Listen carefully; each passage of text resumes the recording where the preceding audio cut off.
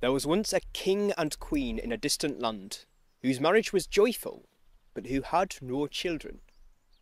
The queen pined and prayed for a son or a daughter, but she never had either. One day she went out of the village, veiled as a servant, to ask the advice of a cunning woman. When she reached the cunning woman's hut, she saw that the sun was going down, and so hastily rapped on the door. The old woman invited her in, and sat her down, and asked what was troubling her. "I cannot stay long, for I mustn't be seen after dark. You see, my husband and I have been trying to sire a child for years, but we have none. I beg of your help. I would give anything. I would bear a son, a daughter, or a writhing serpent if it would inherit the kingdom." The old woman nodded her head. "I see your troubles. What you must do tonight is take your husband's drinking goblet and place it over the earth in your garden. Come the first light of dawn, and you will find beneath it 2 closed rosebuds. Eat both of these, and you will have your children." At that moment the thunder pealed, and the rain lashed down, and the queen gave her gift to the woman and left, with the woman calling after her that she hadn't finished.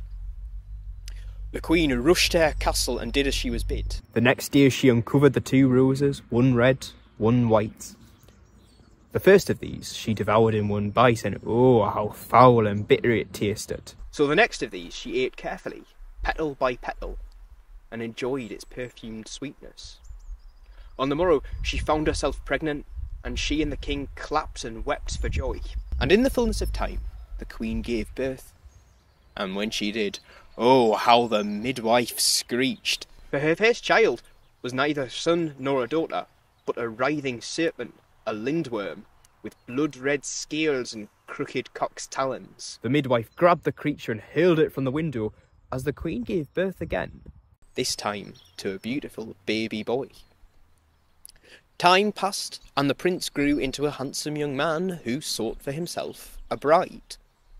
Maidens gathered from throughout the kingdom, but when the time came to present them, a great serpent with blood-red scales burst through the doors. It was the same Lindworm that the queen had given birth to all those years before.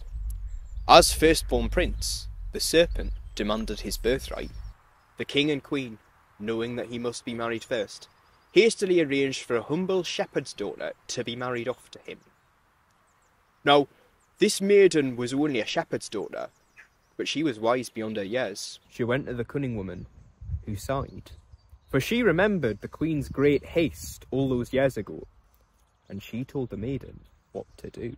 On the eve of their wedding night, the maiden went to the church wearing her wedding dress over 7 white linen shifts. When the two went to the wedding bed, she shed her dress, and the Lindworm asked her, "Fair maiden, shed your white linen shift." And she responded, "Only if you shed your red scales." This the Lindworm did, and she doffed the first of her shifts. And the serpent asked her again, "Fair maiden, shed your white linen shift." And again she replied, "Only if you shed your red scales." And so it went. And so were doffed 6 white linen shifts and 6 red-scaled hides, until the maiden stood at last before the Lindworm in one last shift. And for the last time the Lindworm asked, "Fair maiden, shed your white shift." And once again she replied, "Only if you shed your red scales." And so off came the last red hide, and so off came the last white shift, and the maiden leapt into action. With water and lye she scrubbed the worm, scrubbed the soft new hide beneath. Scales fell like rose petals as she bundled him into their bed, and so the palace maids found them on the morrow. The maiden in bed, surrounded by snakeskins, in the arms of a handsome prince. The king and queen rejoiced, and there was mirth and merrymaking throughout the kingdom. And so the Lindworm prince and his shepherd's bride ruled with justice and kindness until the end of their days.